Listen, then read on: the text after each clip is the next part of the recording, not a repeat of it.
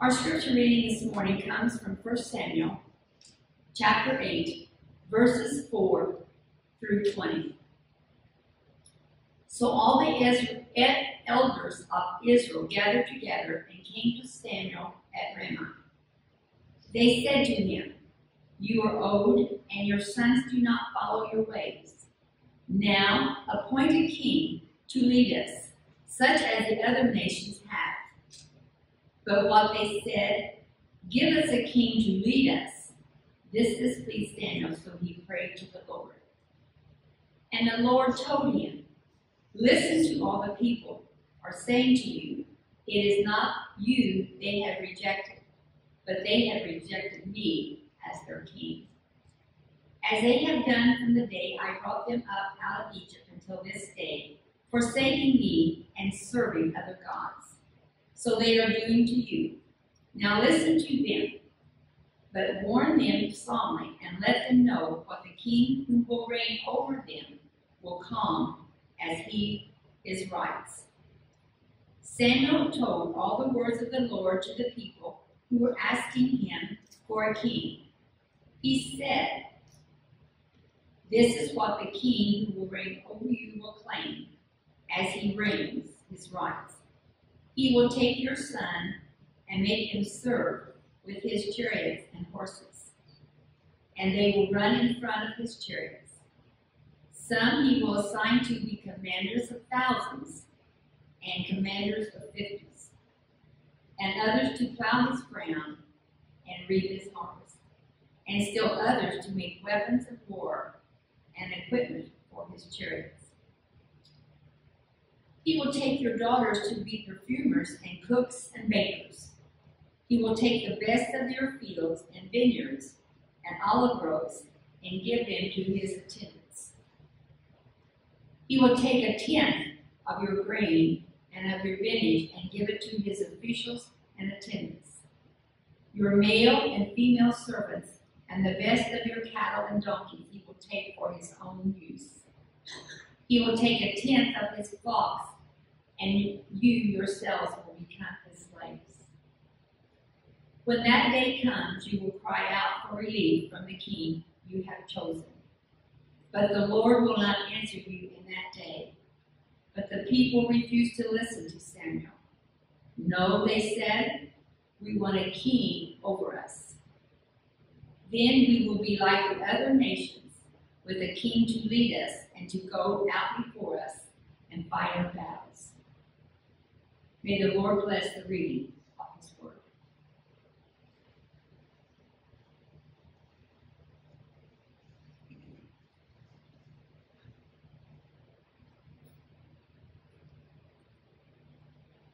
Thank you, Carolyn. Would you pray with me? Lord, we thank you for your word. We thank you for the way that it speaks into our lives and shapes and changes us. We thank you for your spirit that so inspired this word and faithfully carried it to us today and is here among us even now. We pray by that same spirit, you would open our eyes and our ears and our hearts that we might receive you and receive you well. In Jesus' name, amen. There's a basic human need to leave our names on things. Some people put their names on buildings or monuments. Some put it on their artwork. In fact, most artists whose work that we read or listen to or look at sign their names on it somehow, even if it's somewhere small and out of the way. From the hieroglyphics on the Egyptian tombs to the credits that scroll after the movie finishes, we put our names on the things that we proudly accomplish. And we get this satisfying feeling looking back on something that we made or that we did, and we strive to stay in that feeling of being pleased with our work. Those who can teach others to work like them can accomplish much more than they could ever do on their own. One brick on its own might be able to prop open a door, and really a pile of bricks is maybe even less useful than that, but when they are aligned correctly, they can become a wall that protects a house. They can be built into anything. And the same applies to people. When they align, they can do anything. But it requires leaders who can see beyond their own work and see the bigger picture, and then communicate that with everyone about how they fit together. It always feels easier to do the work ourselves, and it's often truly easier to just not deal with other people. However, it is never the better option to do it alone. Teamwork is essential, but it only happens with leaders who can shift the focus away from their own work and raise up leaders under them. We do our best to listen to God and to follow where He leads us. We do our best to bring others with us as we go. And as we go, Jesus calls us to patiently lead those who do not yet follow Him themselves yet. The most of Samuel's life takes place in just 5 chapters of the 2 books of the Bible that bear his name.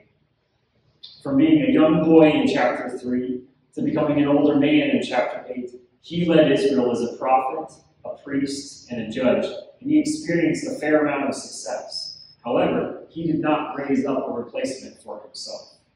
Instead, he expected his sons would take over in his place.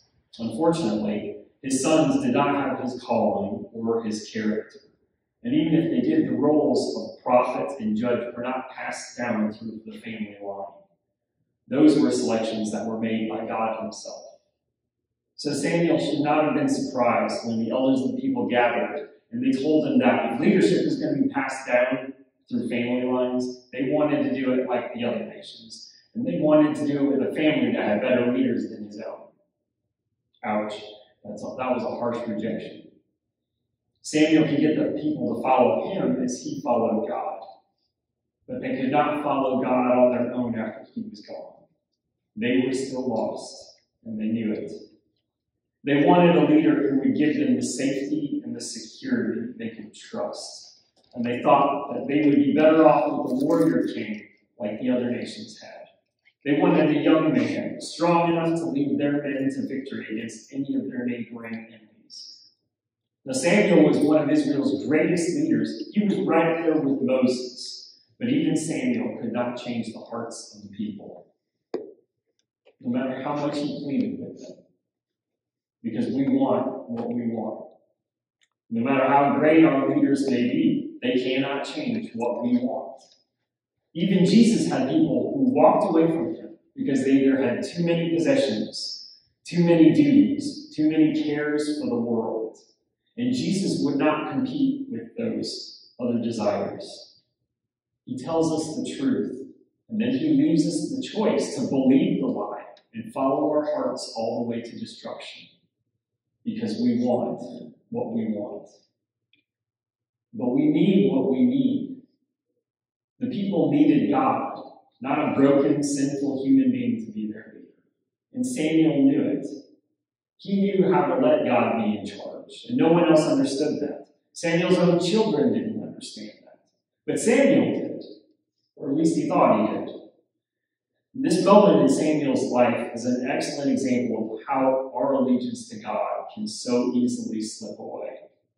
No matter how often Samuel told the people it was God who delivered them, many believe that it was mostly Samuel leading the way, or that God delivered them ultimately by giving them Samuel to lead, and then God went back up to heaven to take a nap for a few decades while Samuel was running the place.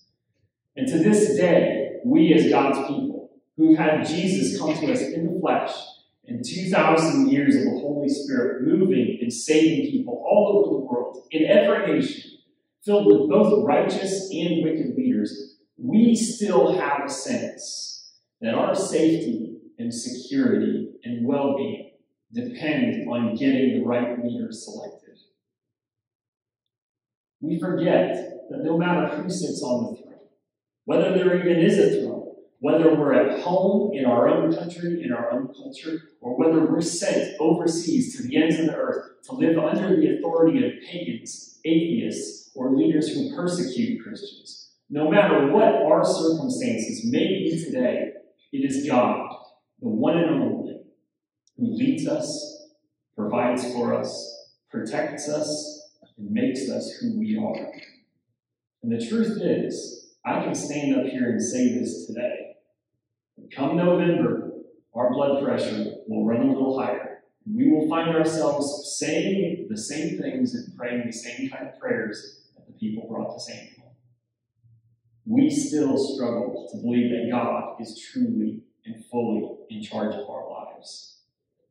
So we should not be surprised when the people we are trying to lead them to serve God with us, keep falling back and trusting in their own strength rather than God's. Or even more often, trusting in us to carry them through the day, rather than seeing the many ways that God is carrying us as we lead them. In the end, the only one that we need is Jesus.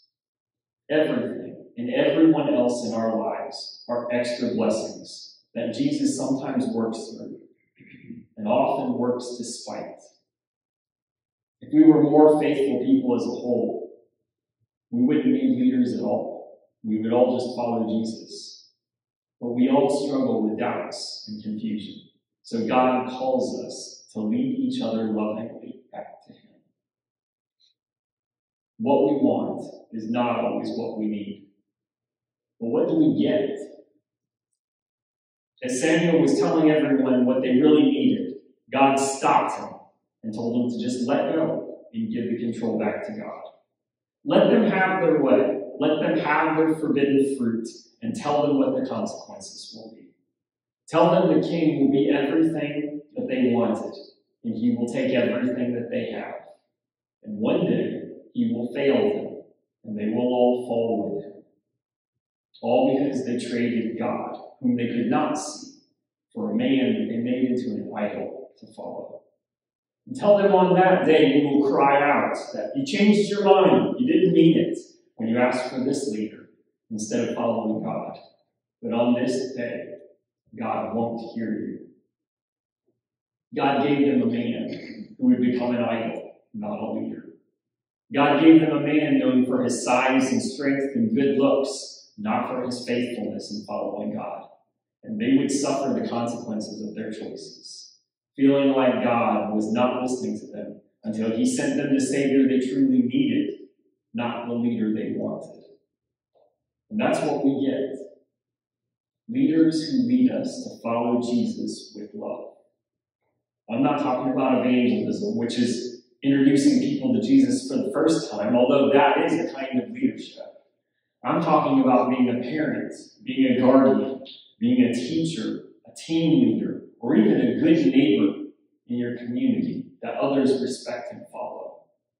As a mom or dad, your job is not done once you introduce your children to Jesus. You don't drop your kids off at church, walk away, and never see them again. You keep bringing them to Jesus over and over until they start trusting in Jesus themselves. And even then, you don't stop leading them. You keep watch. You check in with them. And you're there to catch them and lead them back to Him if ever they face doubts or struggles. God gives us and calls us to be leaders who lead with His love. In the Bible, love's description begins with patience, and it ends with perseverance, both in Paul's words and in the life of Jesus. You can check that out in 1 Corinthians chapter 13. Patience and perseverance are the bass drums of the rhythm of our dance with God, and they're the bass notes that hold up everything else in the symphony of our love that we share with others. If you're leading faithfully, it will usually feel like you're failing. Your children, family, co-workers, and teammates, your neighbors and friends, they will frustrate you as God calls you to lead them. They won't get it at first, and they will fall back often. You won't feel in control. You'll begin to see how difficult it was for Jesus as he marched to the cross, just begging his disciples to see and hear one another and love each other well. And to know that they had such a long way to go as he stretched out his arms on that cross. You'll feel his pain as his heart breaks for us. And then you'll see that he also has a cross for you as he calls you onward to lead like him. And when they reject you, you can hear the voice of God, as he told Samuel. Listen to all that the people are saying to you. It is not you they have rejected, but they have rejected me as their king. As they have done from the day I brought them up from Egypt until this day, forsaking me and serving other gods, so they are doing to you.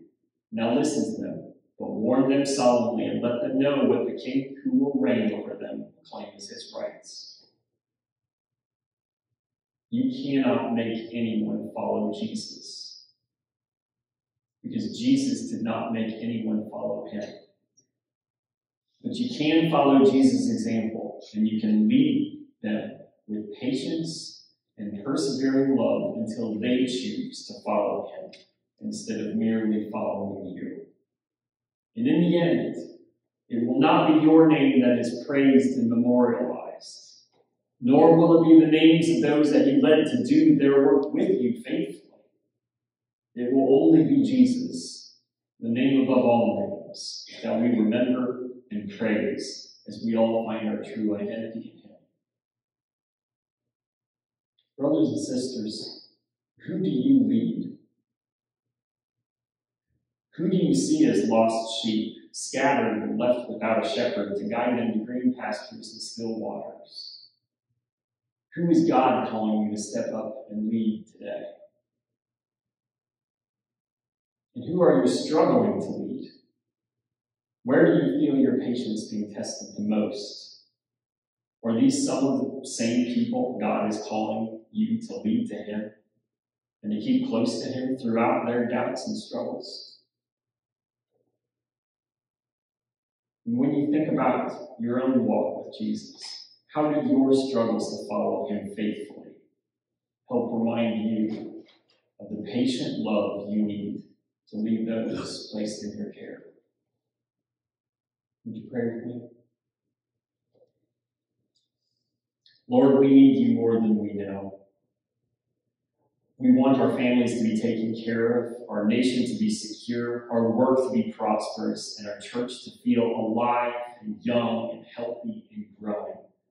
But we don't want to step up and lead it to be that way because we don't feel secure, prosperous, young, healthy, and growing ourselves most days. We feel other feelings instead, and we don't want to lead others to feel that way. Today, Lord, we are not asking you to send us good leaders. Instead, we are asking you to give us the patience and persistent love that comes from your Holy Spirit to help us to be those leaders that our families, our workplaces, our nation, and our church need. We know it's easier to do the work ourselves, but help us to not to focus on how we will leave our mark in this world, but instead to leave your mark on anyone and everyone that you bring to us as we lead them to you. In Jesus' name, amen.